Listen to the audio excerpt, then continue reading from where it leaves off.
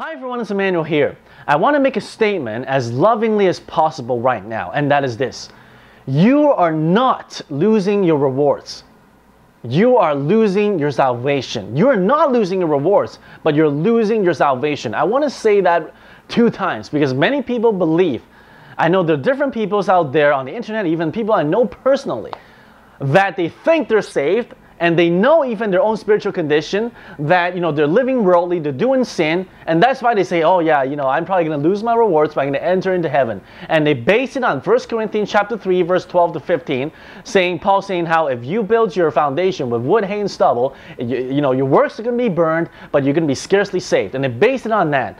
Now let me tell you something. If you're basing your eternal salvation on the phrase that you're going to be scarcely saved, there's something absolutely drastically wrong with your quote-unquote salvation.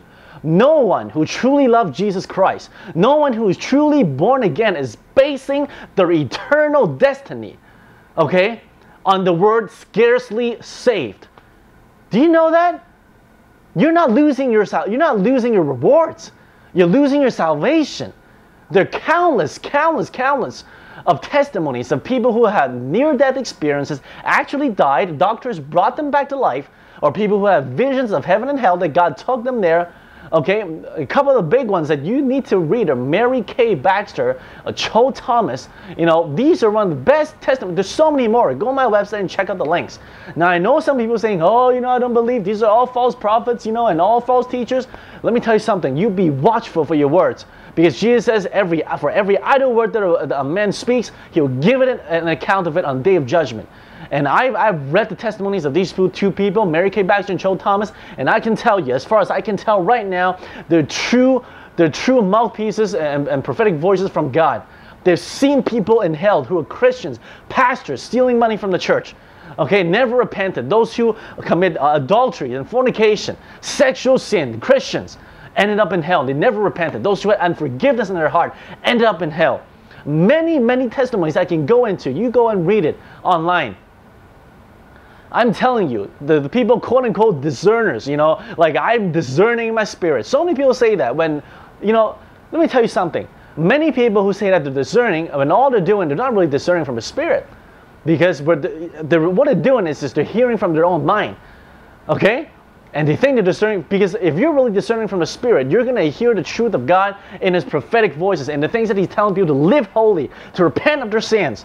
Yet, these quote-unquote discerners continue to live in their sins, live in worldliness, claiming that they're discerning because they have these 4, 5, 6, 7 points, how many points of theologies and doctrines that they have.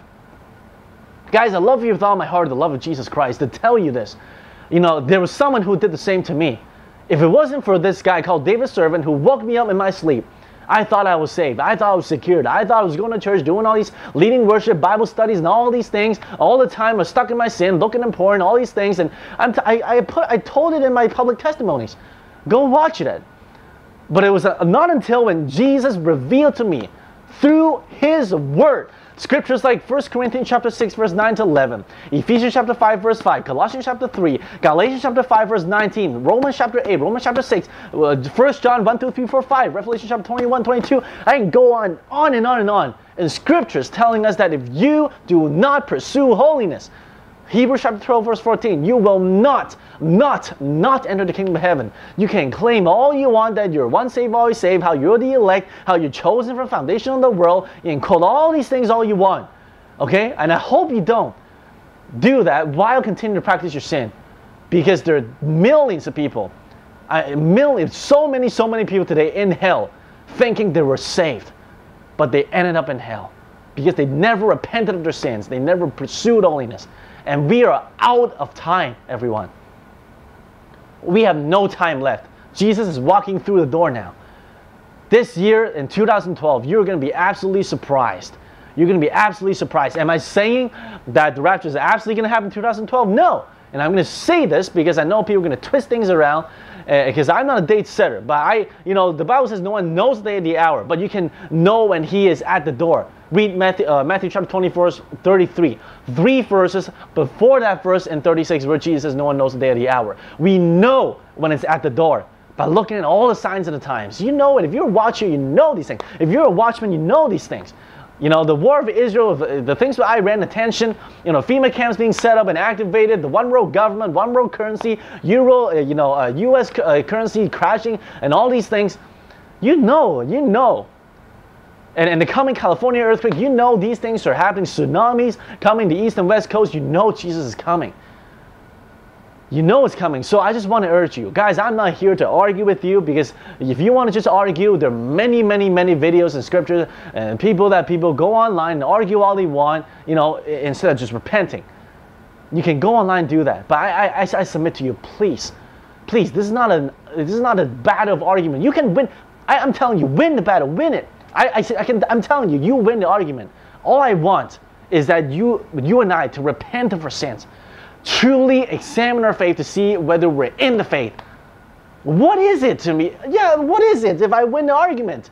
What is it? Yeah, okay, yeah, you cry, give me a trophy. I don't care.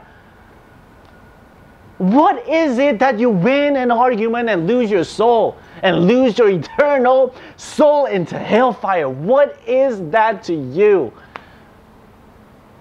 I give you 10,000 trophies. You take it all. But I want your soul. I want you to be ready at the coming of Jesus. Please, guys. There's so many people that contact me and send me messages on Facebook and YouTube and all these things saying how they're the elect, how they're always saved, how they never lose their salvation. And yet I go and click on their web pages. I go and click their profiles. Guess what you see? You find earthly, worldly things, okay, that they click liked on.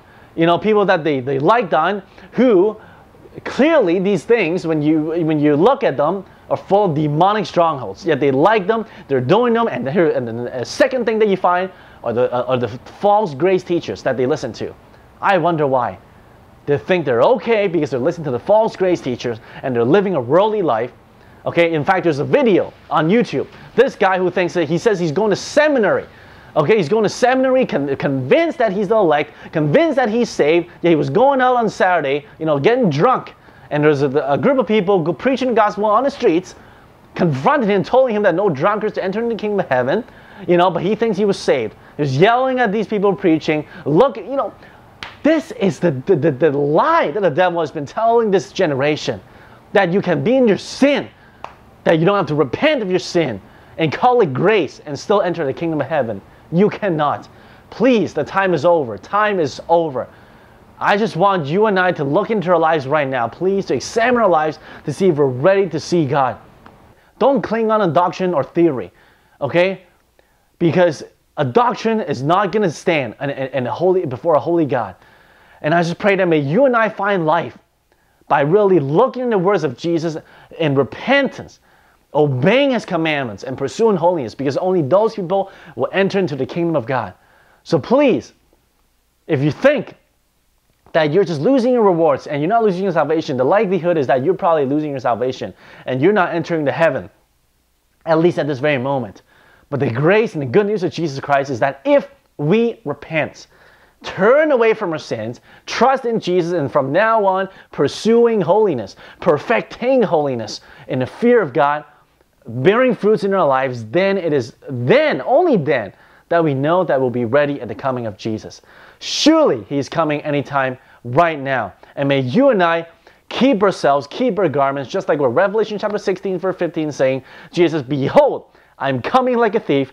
Blessed is he who keeps his garments, lest he walk naked and be ashamed before the Son of Man. May you and I not do that. May you and I keep our garments, purify ourselves, so that we'll be ready at the coming of our Lord Jesus Christ. May you and I behold His glory on that great day and enter into the rapture, and that we prepare now because time is over.